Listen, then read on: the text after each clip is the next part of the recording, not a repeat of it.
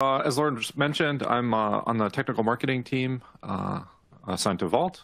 And, on November 11th, we released Vault 1.6.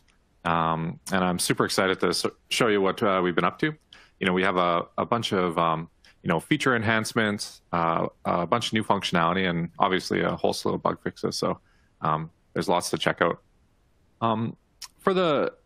Here's sort of a brief agenda of what I wanted to cover. We're going to chat about, Vault 101, just to sort of set the stage for what we're going to, chat about in the later part of the talk here.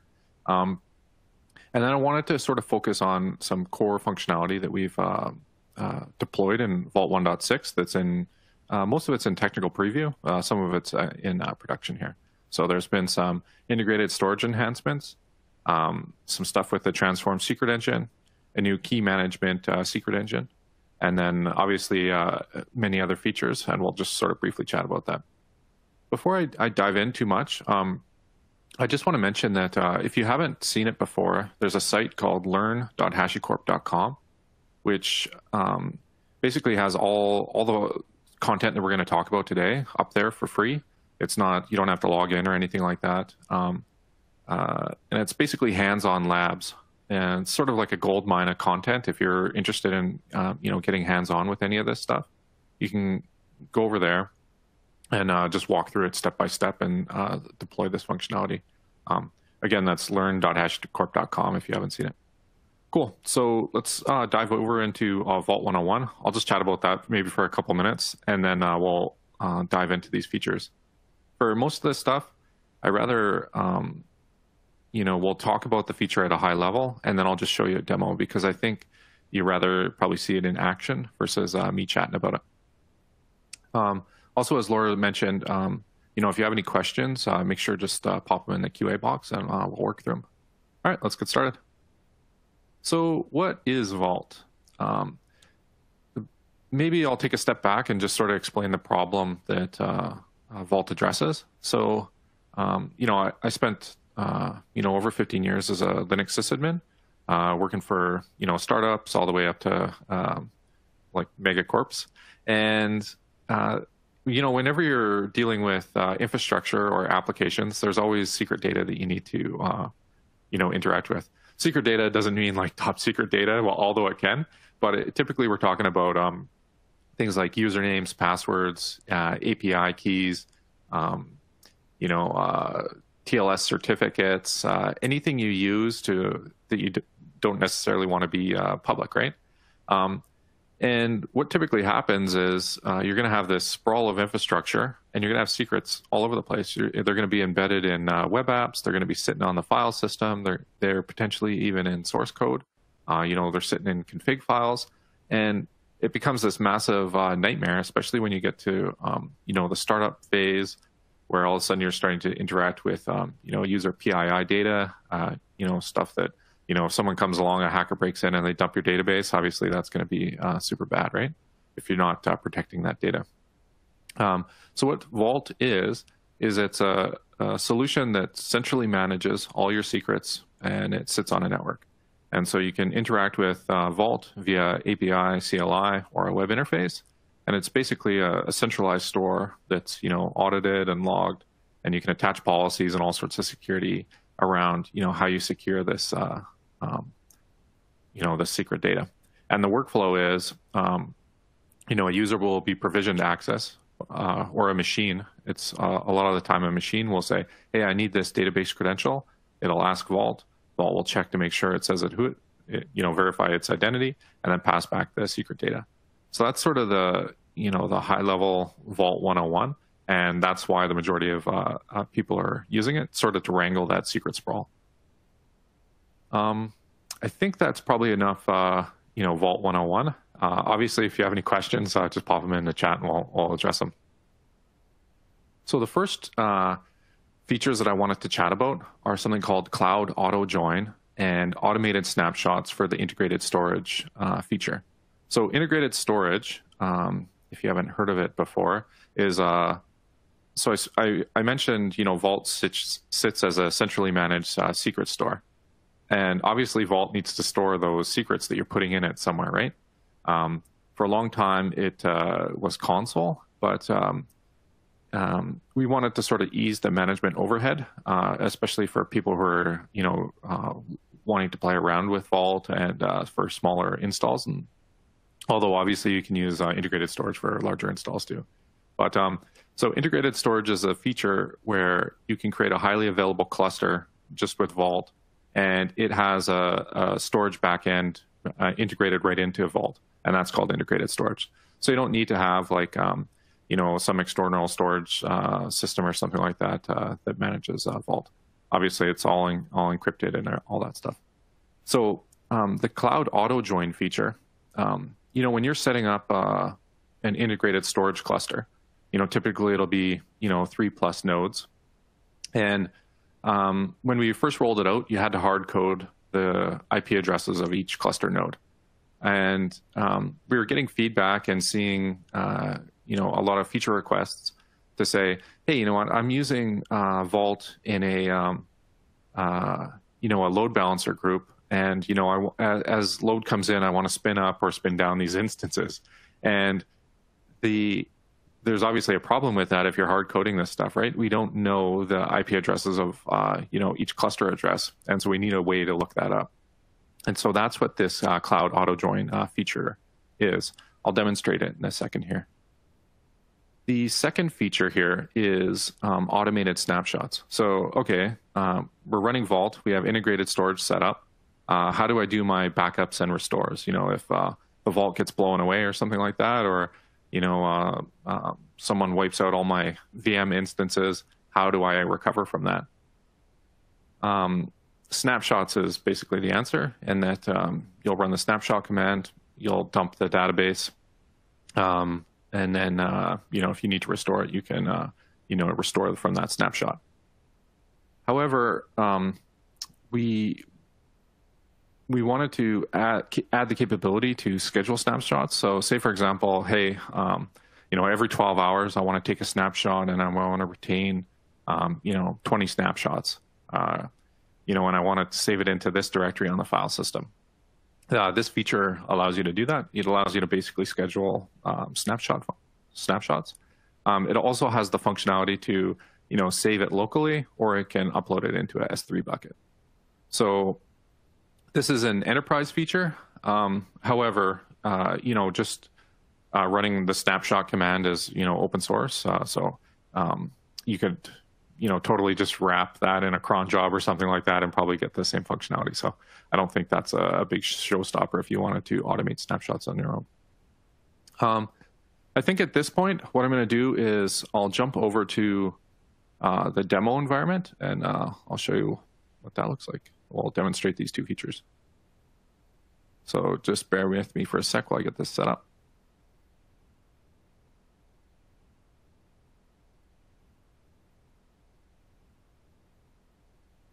All right, so you should see my GCP console, so Google Cloud. Obviously, you could use any cloud provider for this. I just used Google Cloud as an example. So I have a 3-node Vault cluster here. Right now, sorry, I just got a cough here for a sec. Yeah, sorry about that. So right here, I have a 3-node Vault cluster. And these are, it's already set up just to, ease the demo. So Vault 1 is the leader node, and then I have 2 followers. I'll show you what that looks like in a second. But say I wanted to add this 4th Vault node into the cluster.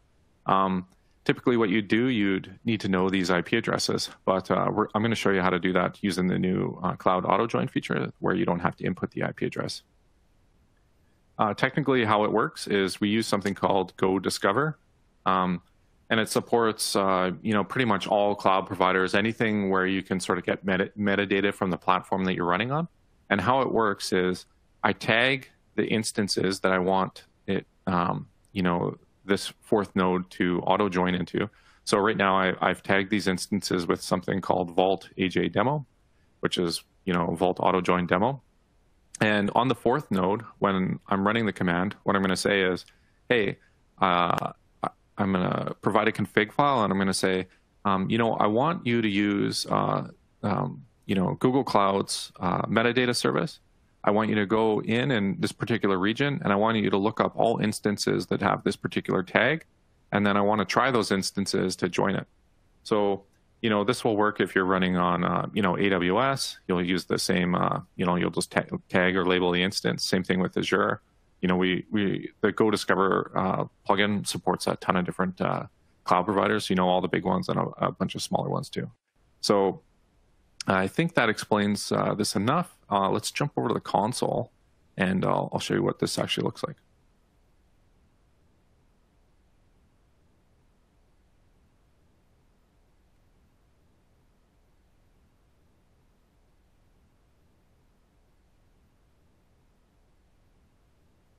All right, great. So I'm connected to the 4th node in Google Cloud right here. I'll just show you the config file. So I've downloaded Vault 1.6. I have the config file. I'll just briefly walk you through what it's doing here. So you have the normal stuff that you'd, sort of the normal instantiation bits that you'd run through when you're deploying, an integrated storage cluster. You're going to have this Raft storage backend configured. You're going to have the node ID where you want the data actually live.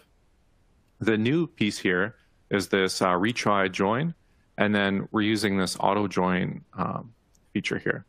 So I'm saying, hey, the provider is GCE, Google Compute, and then I'm saying, hey, I want to look for any instances in US West 1B, and I want to find any instances that have this tag.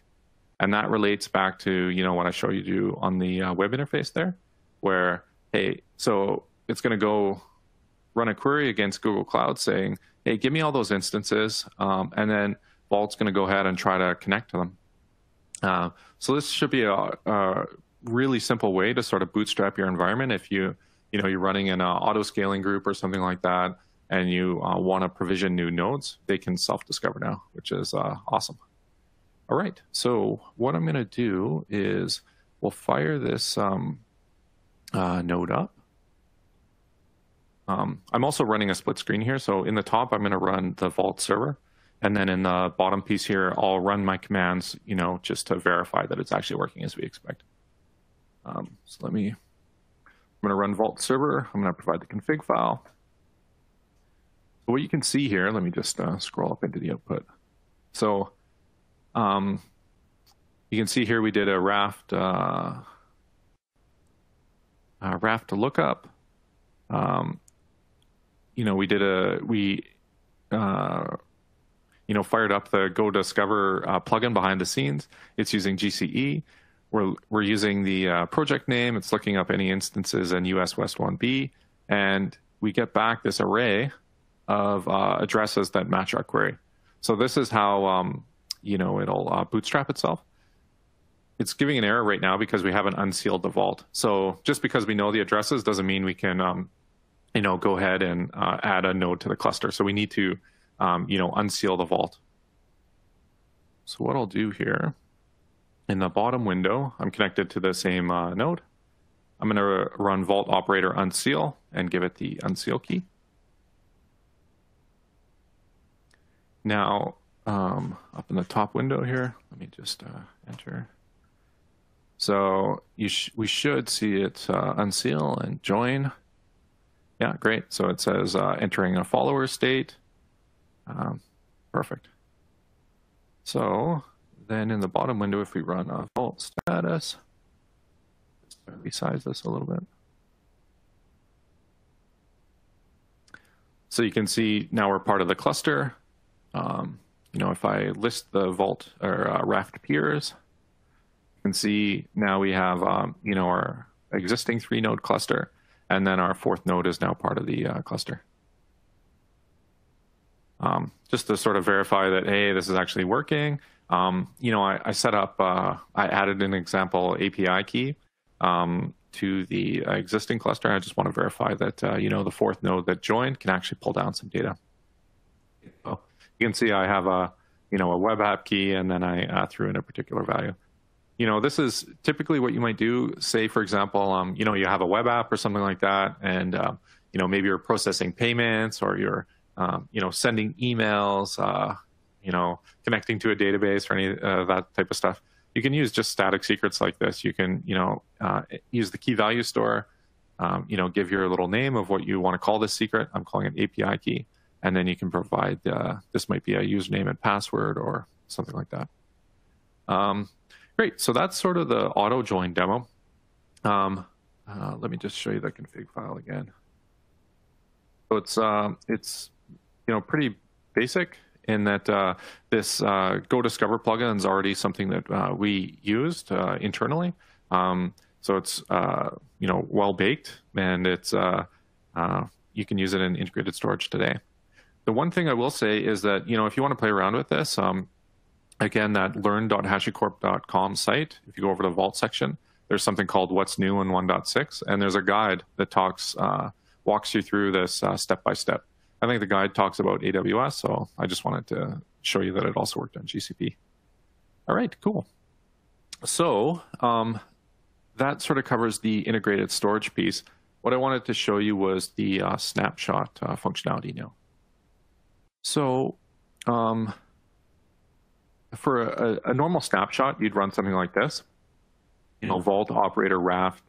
Raft is the integrated storage protocol. You're going to say, hey, I want to save a snapshot. And then, this is what I'm going to call the snapshot. So, obviously I don't have a bunch of data, in this Vault right now because it's just a demo. So that ran super quick. If I just list the directory, you can see the demo snapshot. But around the sort of automated snapshots, here's what that would look like if you were to run that. So I'll just walk you through this command. If you're going to do this in practice, I'd recommend, obviously checking out the docs and run through the Learn guide and sort of play around with this to get familiar with, how it's going to work. So I'm going to say, hey, I want to write a new config into the storage, auto snapshot feature. I want to set up a daily job. It's going to run every 24 hours. I want to save, 5 backups. It'll on 5 consecutive days or something like that. Here's the path that I want it to save it to. I'm just going to save this to my local disk. And, I don't want the max storage to exceed, a gigabyte. What's cool about this is you can modify this command to say, storage type S3. And then you provide your AWS credentials, and it can get uploaded to AWS S3 bucket. So, now, your Vault cluster is being remotely backed up, and you don't have to write any, shell scripts and be monitoring it, and all that stuff. So pretty cool feature. This is a, enterprise, but, you could, build a shell script or something like that to, emulate this functionality fairly quickly, I imagine. Cool. I think that's it for those 2 features. What I'm going to do is I'm going to jump back to the presentation, and then we'll chat about the sort of next feature, the Transform Secret Engine, and then we'll go through a demo of that.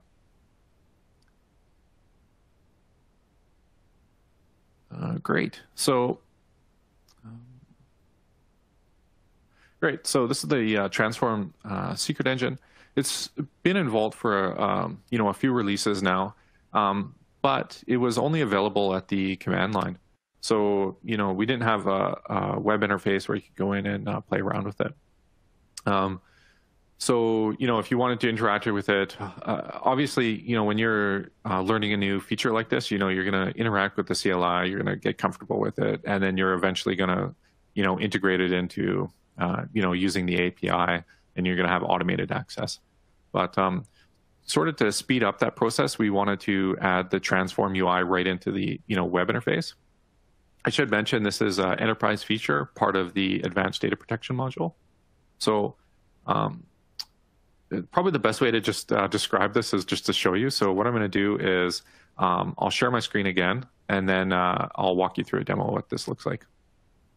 I'll also sort of walk you through a use case of why you might want to use something like this.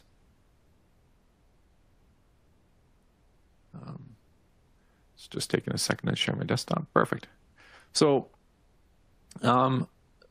say, for example, the Transform Secret Engine, is, part of our advanced data protection module, as I mentioned. But what's the problem it's trying to solve? So say, for example, maybe I'll just enable it while we're talking through this. Say, for example, you're, an online retailer, and, you're processing payment transactions. Chances are, maybe you're a big box store or something like that. Chances are you're going to be dealing with tons of PII data. You're going to have,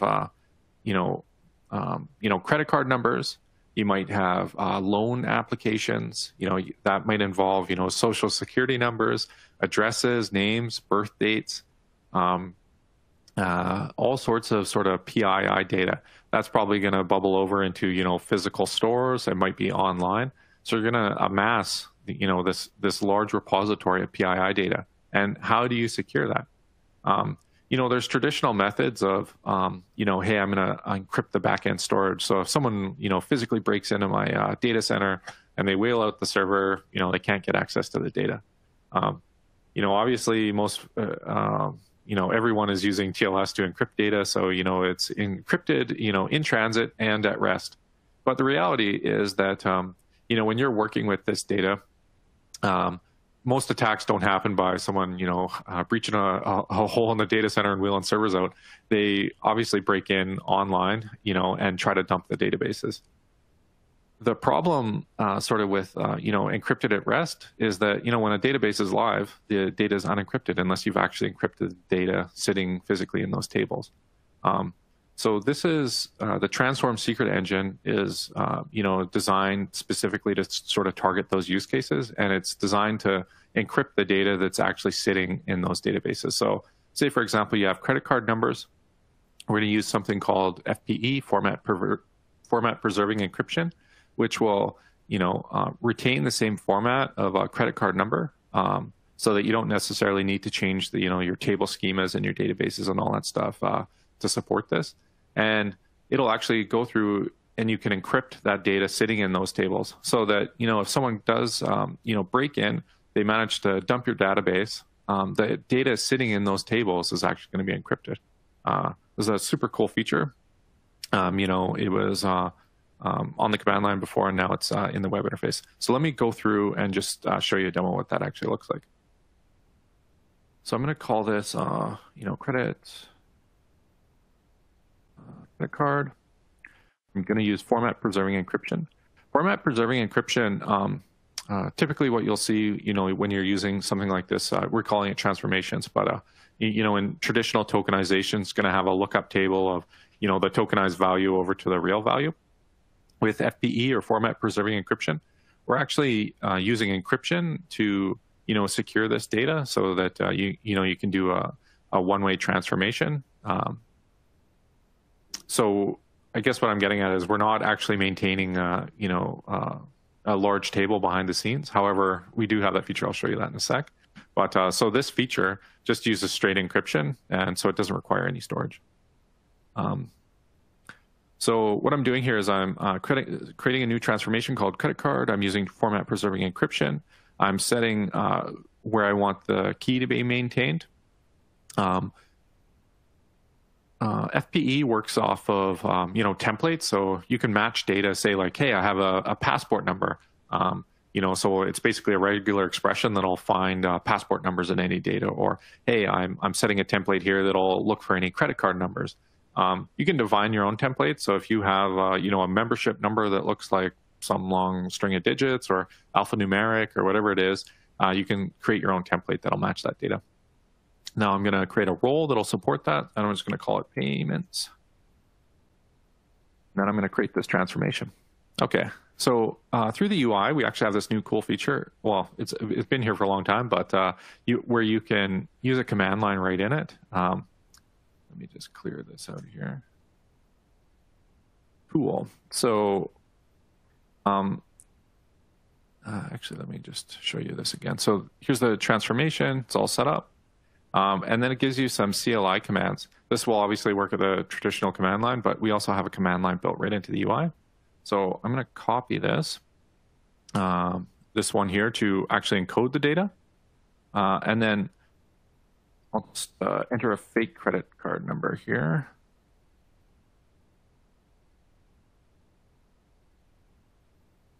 So let me walk you through what's happening. So we're saying Vault, right? I want to encode some data using that payments role. Here's the value that I want to encode, and then I want to use that transformation called credit card. So after I run this, what it's going to do is it's going to give me a value that looks like a credit card number. You know, it retains that same format, FPE, format preserving encryption, but this data is actually encrypted. So what's cool about this is right now you might have this value, a real raw credit card sitting in a database somewhere. You can use this transform secret engine to actually encrypt that data. So now the number looks like this, but it's not actually the real credit card number. And then when you want to actually interact with that data, you know, you can decode it. So I'm going to, we'll run this process in reverse. Of the credit card number here. Again. So we're saying, hey, Vault write, I want to decode this data. You know, we're giving our encoded, encrypted, you know, credit card number here. And then we get back the original credit card value. So this is super powerful if you actually want to project data, you know, PII data. You know, you're literally only a SQL injection attack away from, you know, someone dumping your database and if having access to the raw data if, you know, you're not securing it properly. So that's that feature. Let me jump back to the slides, and then we'll move on to the next one. Again, if you have any questions about any of this stuff, you know, obviously use the QA panel, and we'll work through it.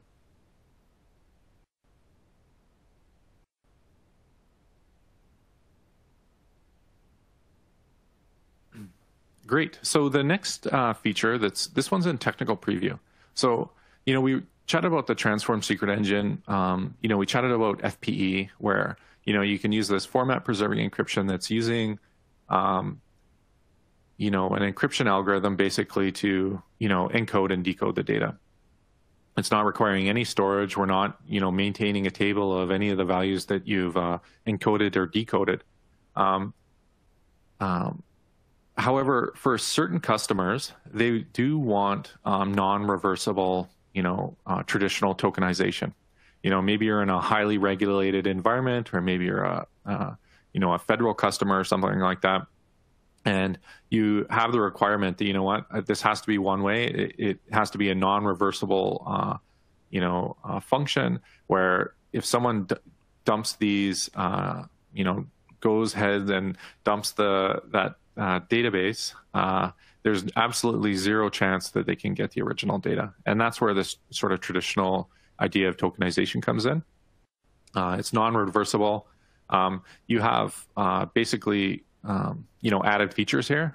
The way it works is we are actually, with this new tokenization feature, you know, we have the capability to connect out to a database where, you know, we'll store the token, we'll store metadata, we'll store the encrypted value.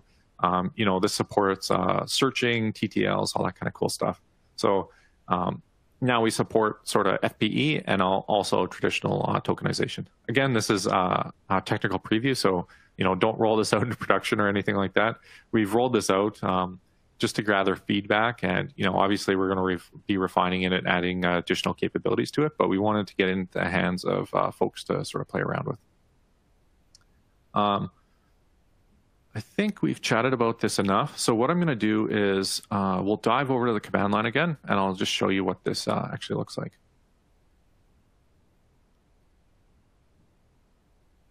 Just let me share my screen again. Great.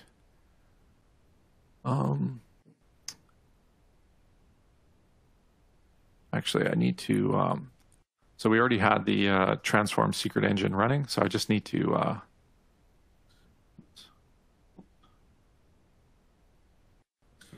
I'm just going to delete that old namespace where we had FPE running. So in the top panel here, you know, I'm going to be interacting with Vault. In the bottom panel here, I have Vault running, and you just have a tail of the logs. I typically like to run this setup, you know, when I'm just sort of playing around with Vault, so that I can you know, see what's happening as I'm typing commands, and then also if, say, an error pops up or something, I can, you know, see it right away. So we've cleaned up from that last demo. So what I'm going to do here is we're going to turn on the transform secret engine again. Again, this is an enterprise feature, but you can actually download the enterprise binary and play around with it.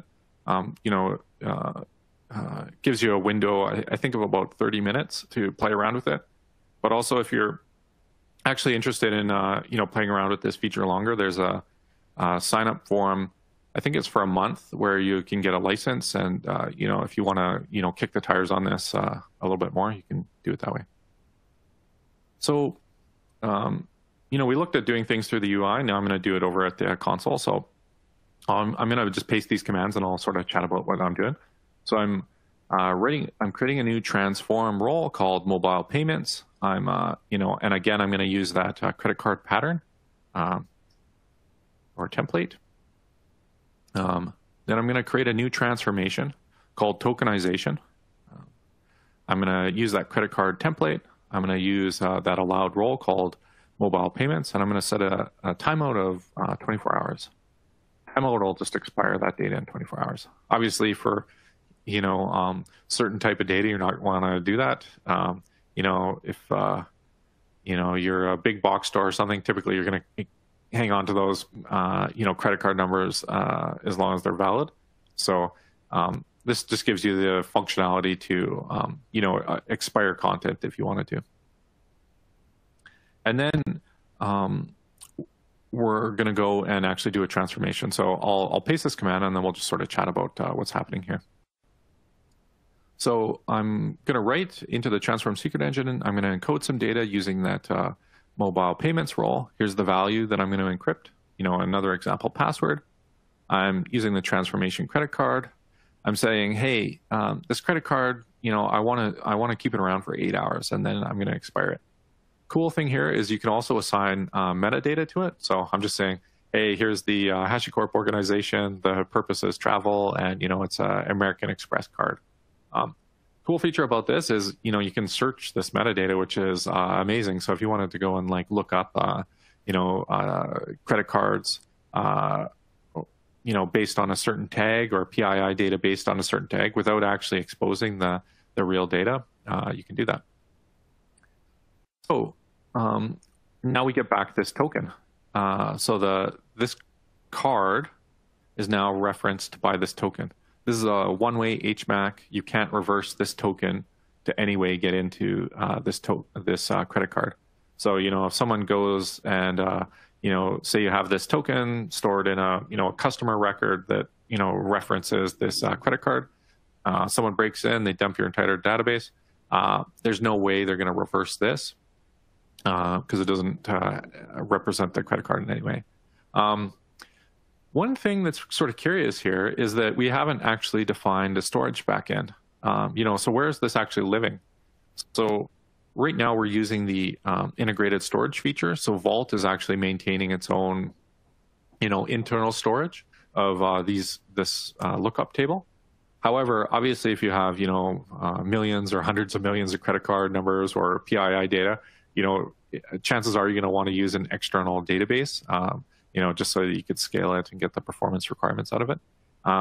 So we give you two options there. One is you can use internal storage, and also you can use external storage. Again, this is tech preview, so we're happy to get feedback from anyone that's sort of interested in using this feature. Cool. So what I'm going to do is I'm going to take this token. I'm going to pop it into. I'm just going to create an environment variable. So let me. Show you what I'm going to do here. So I'm going to export this into an environment variable called my token. Just since I'm going to show you a bunch of commands here how you can interact with this, and I basically don't want to be pasting this token a bunch of times. So say I wanted to retrieve the metadata for this token. Maybe I wanted to say, okay, I have this token. What sort of metadata is associated with it? So I can, I'll write into the transform secret engine. I'll say, hey, grab me the metadata for this particular token. And then you'll get back these values. You might be looking at this and saying, hey, that's a map of data. I think realistically, when you're going to be interacting with this, it's going to be through an API or something like that. A program's going to say, hey, I have this token, go look up the metadata. But you can see we have our organization, HashiCorp, the purpose was travel, and the card type is American Express. This is totally free form. You can put your own stuff in there. You can use any key values you want. Say we want to validate a token. So in a customer record, we have that token sitting there, and we want to say, hey, is this token still valid? Does it still reference a live credit card in the database? So we can say, I'm going to use a transform secret engine. I'm going to validate my token. And you can say, we get back something that says, hey, yes, it's actually, this token does exist, and we have the data for it. Say we want to validate that a particular credit card number already exists. So, maybe we had a customer come in through a retail store. We captured their credit card sitting in a database. Then they come through mobile. And, do we add another record for this credit card when we saw it? Or do we just want to say, hey, have we seen this credit card before? So that might be a use case for this. So we're going to say, we can validate that, this credit card actually already has a token. So we're going to say, we're going to transform it. We're going to say tokenize. We'll throw in our, our credit card number that we used before. And then we get back something that says, hey, you know what? This has already been tokenized. There's a value for it. Say we want to retrieve the actual credit card based off the token. What would be a use case for this? So say maybe, you have a bunch of customers and you're billing them on a recurring cycle, maybe once a month or something. Maybe, you're a telecom provider or something. And, you're doing batch payment processing. So, every month you're going to want to go through all your customer records and you're going to want to bill them. So we can say, Vault rate, we want to decode this mobile payment, and we're going to pass in the customer's token. And then we get back the raw credit card that we can actually go and payment process. So that's the new feature. I'm going to jump back to the slide deck, and then maybe I'll wrap up. So this sort of highlights, if you want to use traditional tokenization using FPE, or you want to use, something a little bit more traditional in that, maybe your company is already doing tokenization today, and you have Vault and you want to sort of kick the tires on this. This opens up a whole slew of new use cases for customers that require non-reversible ways of getting tokenizing their data. I think. I don't know. I wanted to give you a demo of this, but I don't know if I'm going to have time. So I think I'll just chat about this one, and then maybe we'll jump over to questions. So we have another feature, in Tech Preview called Key Management Secret Engine. So the sort of high-level goal of this feature is that, in all the major cloud providers, they'll typically have something called a KMS, Key Management Store. The idea here is, say you're a bank or a highly regulated customer and you want to use the cloud. Typically, you're regulated on, sort of the encryption that you can use, and the keys that you can use, and sort of who maintains the trust of those keys and all that kind of stuff. The use case is, say I upload a bunch of data to Google Cloud. Does Google have access to it, right? Or hey, does AWS have access to my data when it's sitting there? However, if I use this KMS, I can upload my own keys, I can encrypt my own data, and then I can know that, hey, the cloud provider doesn't necessarily have access to that data. If a support person wants to go rifle through a bunch of my personal data, are they able to or not? That's where these sort of key management secret engine, or KMS, come into play. However, say you're a large enterprise company, it can become like a management nightmare to go in and maintain, hundreds of keys, manage the life cycle, who has access to what keys are allowed to do sort of what operations. So this new key management secret engine acts as sort of a remote control for a lot of these. Well, the intention is to have it act as a remote control for a lot of these cloud providers. Right now, we're only supporting Azure, but you're going to quickly see support for the other cloud providers. So let me just maybe walk you through what we're doing here. So you can enable a new key management secret engine. You can create a key. Then you establish a link with from Vault to the Azure KMS. And then you can start provisioning keys. You can, define the capabilities of that particular key, whether it's backed by HSM. And then you can go and do all sorts of cryptographic functions. Say, hey, I want to encrypt data with this key, locally, and then I want to decrypt it on the cloud provider, or maybe I want to encrypt it on the cloud provider and then decrypt it locally. This gives you a whole slew of capabilities around that. Also key rotation. Hey, I need to rotate my keys. Vault can manage all that for you now. Again, this is tech preview. Don't roll this out into production yet, but if you want to sort of kick the tires and see how it works, for the tech preview, we're only supporting Azure, but you're going to quickly see the other cloud providers come on. So that sort of wraps up the major features that I want to talk about, but obviously there's a whole slew of other functionality that went into 1.6. If you're using seal migration, you want to use auto unseal, where you've added the ability to transition from basically any method of unsealing over to another method. We've also added install packages. So if you're running apt-get, or you're running RPM, you can download packages now. We're supporting homebrew, so if you want to do brew install Vault, you can do that. This didn't happen with the 1.6 release, but it happened between 1.6 or 1.5 and 1.6, so I sort of wanted to call it out. If you're using AWS Lambda functions and you want to pull secrets out of Vault, we now have the capability to do that. We have a custom extension. Same thing for GitHub Actions. If in your CI/CD workflow, if you want to pull out a secret from Vault, we have an action as well as step-by-step instructions on how to do that. So that should be really cool. Another feature that we've added is we've updated the database secret engines to support password policies. So a lot of folks will say, hey, I'm in a regulated environment and I need to be changing my database passwords on a 3-month cycle. You can actually go and set up Vault to do that for you. However, I have a particular password policy of, it has to be this many numbers, this many characters, special characters and stuff. So you can now define these policies where Vault will go and do that. We've added CouchDB support, as well as added Spring support for the Transform Secret Engine.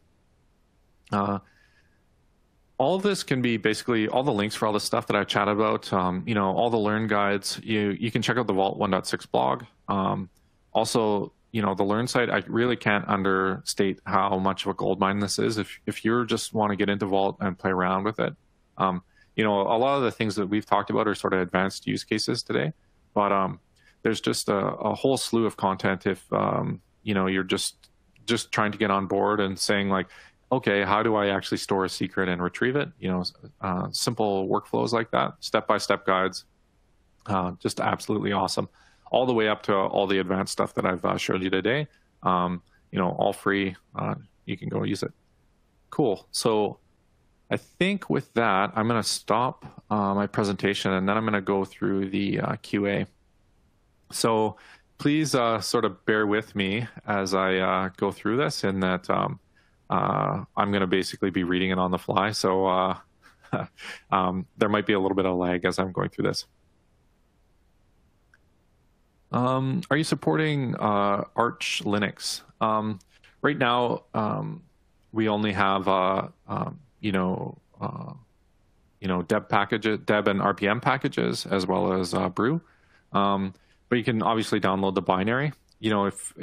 I think if we see enough folks that are using like Arch Linux, we can definitely look into that. But right now we're not. We don't support that. Is the consistency of the Raft snapshot ensured? When saving a large database. In the example that I showed a 4-node cluster. And I actually ran the snapshot on a follower node. In that case, I think if you want, I probably did something that wasn't a best practice, and that you typically want to run it on the leader node. So you'd run it on, node 1. You capture the snapshot, and consistency is ensured, so you will get a complete snapshot. Can we see the KMS demo like the others? Yeah, sorry, I'm out of time for that demo. But there actually, if you go to the Learn site, there is a complete demo that you can walk through. So just go to learn.hashicorp.com, go into the Vault section. There's a What's New section there, and you'll see something for the key management secret engine, and it gives you step-by-step instructions on how to set all that up.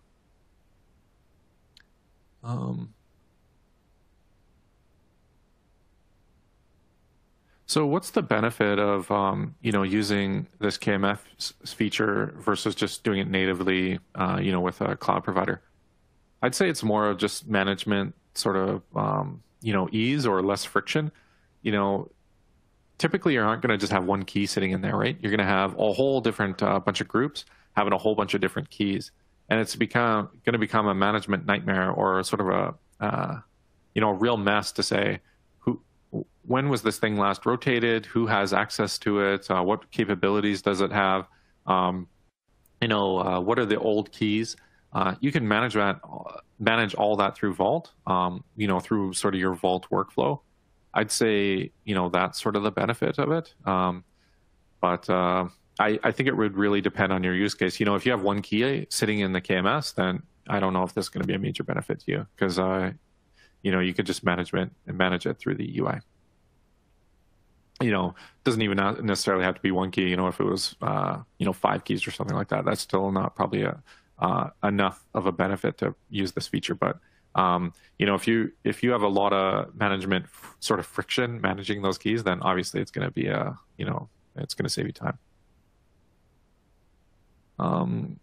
Is the tokenizer only available in enterprise? Yes, that's an enterprise feature.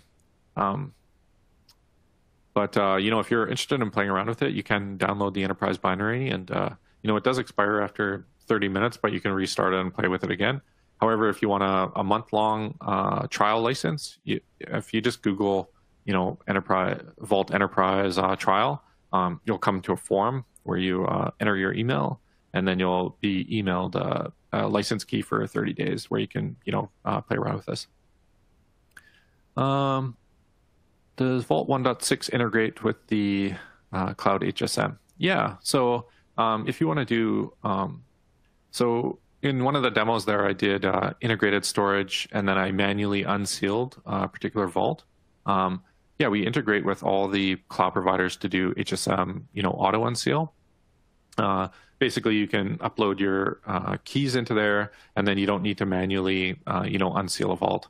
Obviously, this is a best practice in that, say it's 2 a.m., you're an ops engineer, and one of your Vault nodes goes down. The autoscaler kicks in, you provision a new node, it joins the cluster, and then it stops and says, hey, I need some manual input for you to enter this auto unseal key. You can use the Cloud HSM to auto unseal that, so it doesn't require any manual intervention, which is a real lifesaver. You can have a a highly available cluster. That's all open source. You can play around with that. I'd like to switch to S3 as a Raft backend. I think this is around upgrading the guide and sort of some of the instructions. For this one, I'll take this one off, this question offline, and I'll chat with the education team about getting that guide updated. Yeah, thanks for that.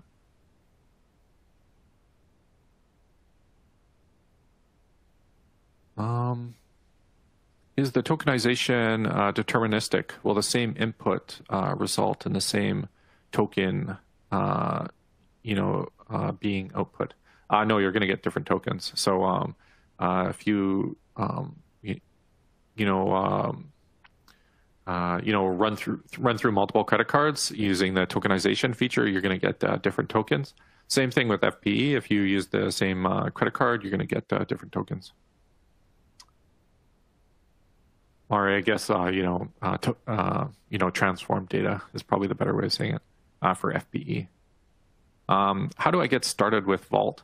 Again, if you're just learning Vault or want to play around with it, check out learn.hashicorp.com.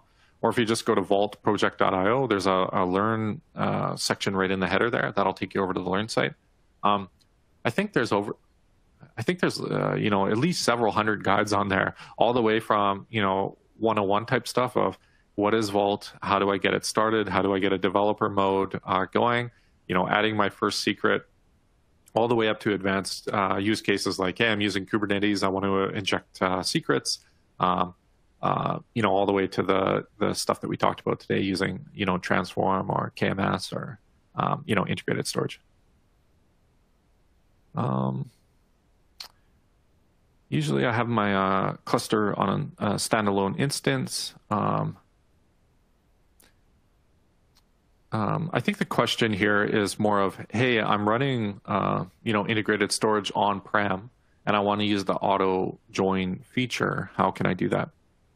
Right now, we're only supporting Go Discover, which supports, all the cloud providers. So we really need that external piece that's providing that metadata that's saying, hey, here's where my Vault nodes are. If you wanted to do that on-prem, how folks are doing that today is using console. If you just Google, what would you Google there? Vault integrated storage console, you'll come up with a design pattern that'll show you that if you want to do it on-prem. If you want to do it, in the cloud, you can just use this auto join functionality though.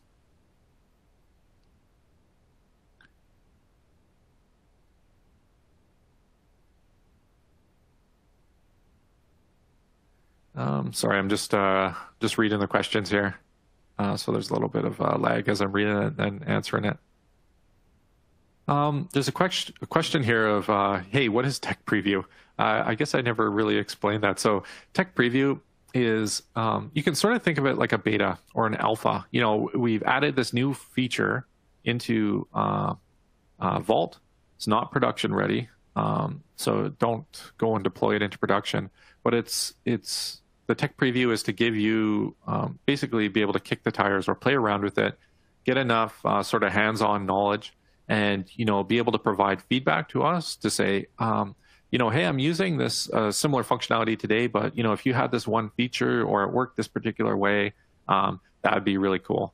So the Tech Preview is basically to give us the ability to gather feedback, refine the feature, sort of sand off any of the rough spots before it goes into a GA product. So that's what Tech Preview is. Yeah.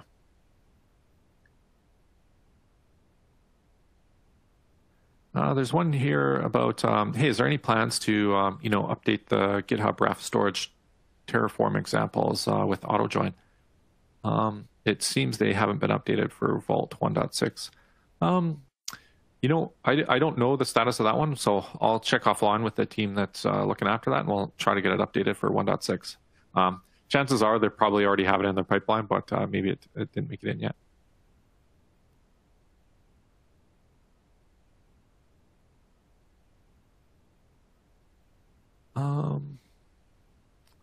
So there's a question here about the using Transform with FPE, format preserving encryption. And it's, hey, if I encrypt a credit card number, am I always going to get the same, encoded credit card number?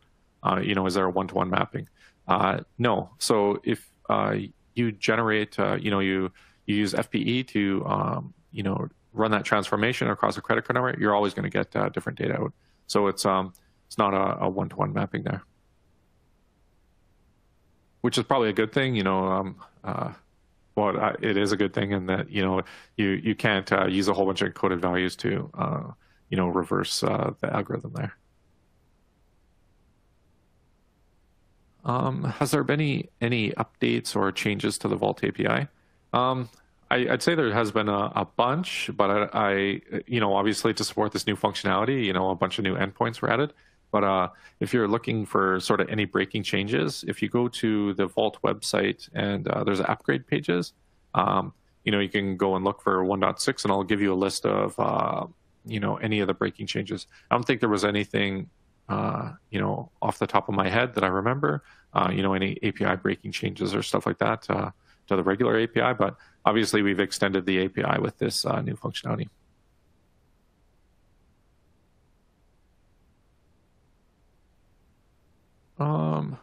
There's a feature here about the new automated snapshot supporting, third-party S3 providers that have, API compatibility with the S3. Personally, I haven't tested it, but, if it's compatible with the S3 API, I'd imagine it would just work. But, you'd need to test it. I think we're only going to support, obviously AWS S3. But, if I imagine if you're using, OpenStack or OpenShift or something like that, and it's, has a S3 compatible API, you can probably get it to work, but, I haven't tested it.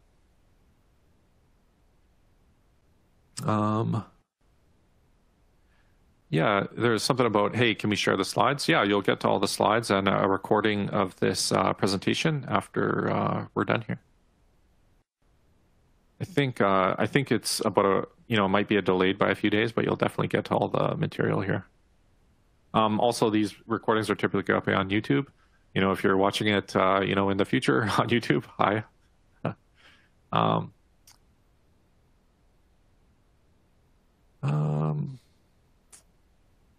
Sorry, I'm just going through the questions here. I think we've answered a lot of these.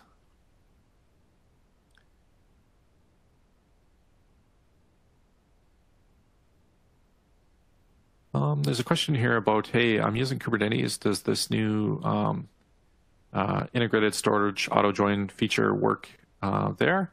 I don't actually know the answer to that, but I'll check with the team there. I know obviously they're keeping on top of all the features and functionality, but it might not be in the latest Helm chart, but I imagine it's on the roadmap because internally this has been a very requested feature. Anyone who's using a cloud provider, obviously wants to automate a lot of stuff, and so we've heard this from countless folks. So I imagine this will 100% be added into the Helm chart if it's not already there. But I imagine it's not there since you asked the question. So there's a question here about, when I did that integrated storage feature. So I think this will be the last question just because we're bumping up on time. But there's a question here about, when we created that integrated storage cluster, I had 3 nodes, and then I created that 4th node. When I go and, unseal that vault, what happens? So behind the scenes, those vault nodes are using something called the Raft protocol, and those nodes join into a highly available cluster, and they're constantly syncing cluster state as well as cluster data, secret data between the nodes. So if a node goes offline, there will be a new lection, and there will be a new leader within that cluster.